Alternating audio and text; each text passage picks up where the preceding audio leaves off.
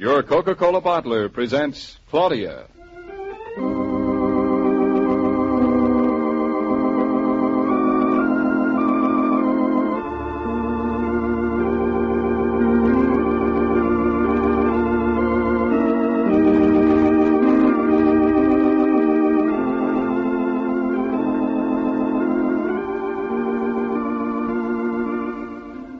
Claudia, based on the original stories by Rose Franken. Brought to you transcribed Monday through Friday by your friendly neighbor who bottles Coca-Cola. Relax, and while you're listening, refresh yourself. Have a Coke.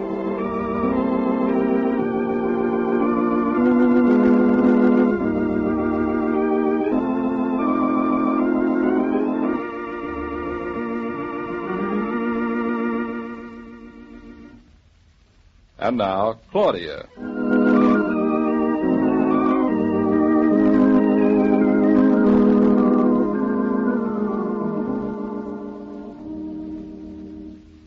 Anything more for me to do around the house? I fixed the toaster, the door buzzer, the carpet sweeper, and the bathroom Not bulb. a thing, David. Are you sure that's all, Claudia? Absolutely. Say, what's got into you tonight, David? Nothing. I just feel like fixing things. Well, I think that feeling like fixing things is an awful lot like fiddling while Rome burns. I'm not sure I like it, David. You know, you're cute when you get serious. You're whistling off key, David. I suppose you think you can whistle better than that. I certainly can. You don't know how to whistle, Claudia. Never could. I've been practicing, Mama. All right, Smarty, let's see you. You mean hear me? Don't quibble, just whistle. All right, but you can't look at me. Please don't look at me while I'm whistling, David. It makes me laugh. She's very temperamental, David. An artist, Mother. I'll turn my back. Go ahead now. How can you turn your back when you're sitting down? All right, I'll turn my head then. Now All stop right. stalling. Go ahead. Here I go. David, that's not fair. You're looking at me in the mirror. You look like a fish. Thank you. You're not a very accomplished whistler if you can't do it when anyone's looking at you. I'm as good as David is. Who says? I says. Besides, you look like a fish, too. Insults won't help, darling. Everyone knows that whistling isn't a woman's work. I am not like other women. I told you I can, only not when you're looking at me. Hey, I know what I'll do. What now? I'll go into the next room. You'll be able to hear me from there. I've got a better idea. Why don't you both go into the next room and let David's poor old mother-in-law go to sleep now? On the hard couch that's her bed. I thought you always liked that hard old couch better than your nice soft bed. Don't you know that mother-in-laws are always looking for sympathy, Claudia? Fine chance I have of getting sympathy from you two. Besides, come Friday when we move, you'll have your bed back and you'll be sorry. I repeat, I am tired. I don't care what you do, but please take your nonsensical chatter out of the living room. Good night. I think she means it, David. Could be. Wait till I gather up my stuff. Here's my pipe. Don't forget the matches like last night. You nearly scared Mama to death. I don't scare to death that easily. The evening papers? You've read them at least 8 times. I haven't finished. Do you mind? Oh, what's so interesting in them anyway? Read them sometime and see. Haven't got time. But, David, when you get to the ladies' page, tear out the recipe, will you? Tear it out. I don't care who tears it out, but please get yourselves going. I think she still means it, David. We're going, Mother. Sleep tight, sleep tight. David, I've got an idea. Come in the bedroom. No, I'll tell you here. Make it quick, Claudia. I'd like to go for a walk. You would, eh? Mm-hmm, I would. A nice long walk. It's a lovely night out. You know, that's not a bad idea. I think I'd like to take a walk, too. Wonderful. I'm all ready. When you come back, try, if it's at all possible, not to awaken me. She's ferocious when she's awakened at night. I snap. Like a dog. More like a black bear. Now clear out of here, both of you. I got to put on the tie. I'll be right with you. But he doesn't really whistle badly at all, does he, Mama? Better than you. I think so, too. David seems to be in fine spirits tonight, doesn't he? He certainly kept busy fixing things and whistling. Never saw him fix or whistle so much before. It's funny. I never thought David would be the kind of man who likes to fix things. They all do, at times. Who does what at which times? I was afraid of that. Of what? You're contagious, Claudia. What do you mean? Now David comes into a room asking questions. Questions. Your mother's in a terrible mood, darling. Come on. Let's leave her with herself. Hand me my jacket, David. Here you are. Don't get lost. We won't. But if you do, remember your name is sewn into the seam of your dress right next to the zipper. Go to a police station and tell them who you are. They'll bring you back. All right, silly. Don't wait up for us. Don't worry. I'm asleep already. Night.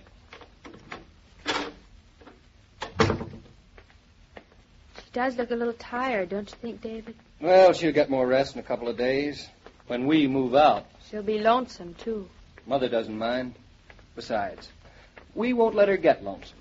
I wouldn't want to live alone. Would you, David? You're not your mother, darling. At her age, living alone is not so bad, I guess. Besides, she's an independent soul. She'll enjoy it. You wait and see. She wouldn't tell us if she didn't. No, but we could tell. You think so? I know so. Come on now. Where will we walk? Oh, out. Now, into the elevator with you.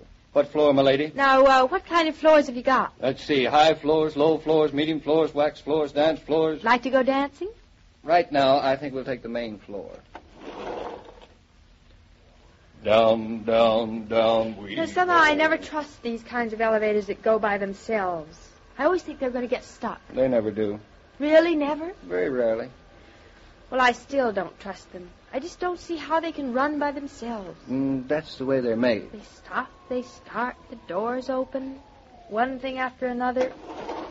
Just like so. That's just what I mean. I press one button, stops on the first floor. Well, where did you want it to stop? On the first floor, of course. Oh. But why should it? Because. See, even you don't know. Of course I know. Then why? There's a little man who sits on top of the car. And when you press the button that says 1, that's where he takes you. I don't believe it. There is no little man. You're right, my dear. Then how does it know? Because you pressed the button. That's all you'll understand, so forget it. It may be all I'll understand, but I won't forget it. There now. Be careful of that revolving door. Come in the same compartment with me. You scared to go by yourself? Terrified.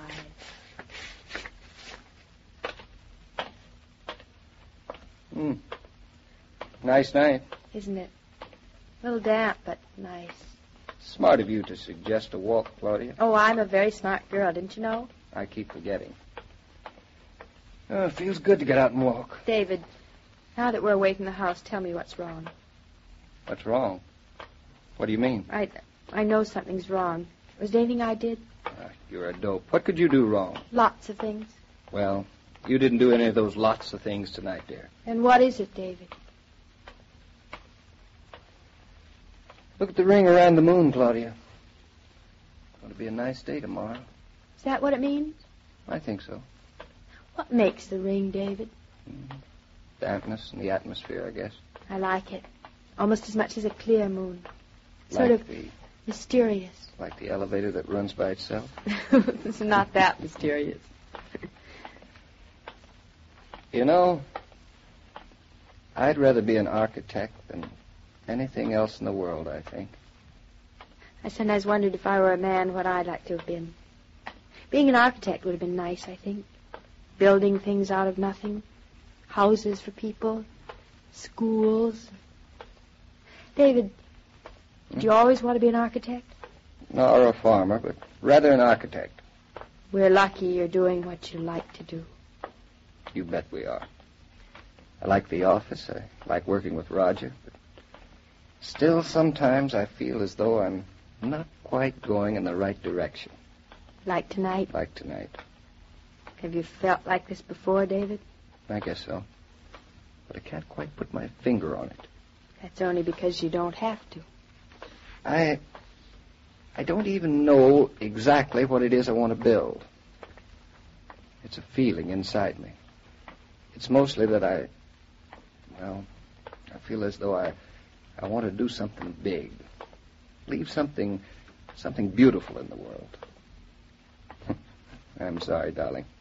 I don't suppose I'm making much sense. It's enough sense for me, David. Oh, now look at the ring around the moon. It's sort of pinkish. Mm-hmm. Right behind the tallest spire of that cathedral across the street. It's almost pierced by it. Kind of like a sign, isn't it? Almost.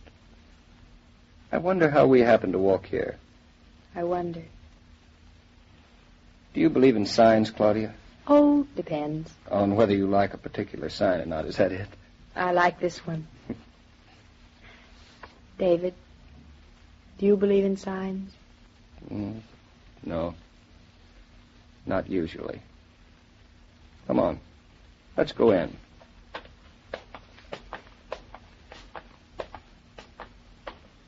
It's peaceful in here, isn't it, David? Mm-hmm. Peaceful, quiet. It's almost like getting married. Claudia, do you see the way the stone sweeps up? It's a good, clean line, isn't it? The man who built this said, "I'm building a house, a meeting place, a place where people can come and meet their God." It's big, but not frightening. They know he's here whenever they come. Look around you, Claudia. It's in all these stones. You know, I think I understand something a little better now. Yes, David. I'm moving in the right direction. I'll build a great church someday, but not yet. I look around and I can see. But I'm not ready, Claudia. Technically, I could build a place like this. I know how a flying buttress should be constructed. I know how the walls must be balanced for the high ceiling. The building would stand.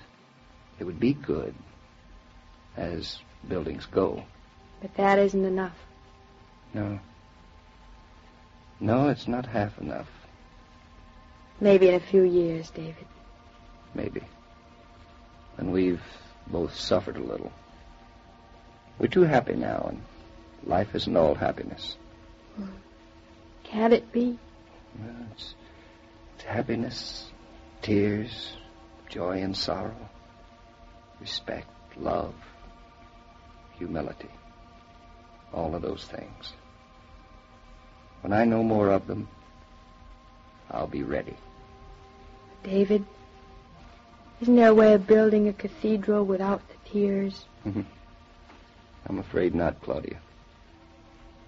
David, let's leave. I feel almost as if someone's trying to take you away from me. Are we too happy? If happiness is loving someone and being loved, we are very happy. I hope it'll stay that way, David. Always happy. Always in love. Forever and ever.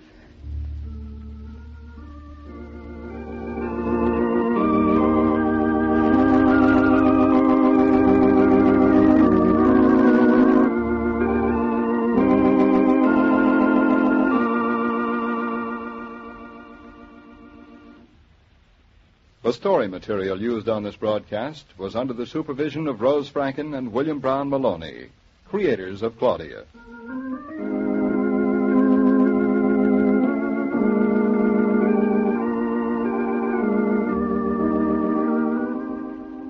There's enough Coca-Cola so you can stock up. Now your family and friends can enjoy the pause that refreshes much more often. Coke is delicious, refreshing, easy on the budget, and welcome in any gathering. Now you can say, "Have a Coke" again when folks drop in to call. And once again you can count on Coke to make any occasion a party. You can ask your grocer for Coca-Cola when you're doing your marketing, and you'll get it. Don't forget to bring home a supply for your refrigerator when you shop.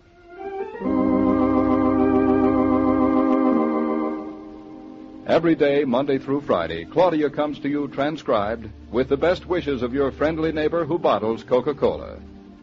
So listen again tomorrow at the same time. And now this is Joe King saying au revoir, and remember, whoever you are, whatever you do, wherever you may be, when you think of refreshment, think of Coca-Cola. For ice-cold Coca-Cola makes any pause the pause that refreshes.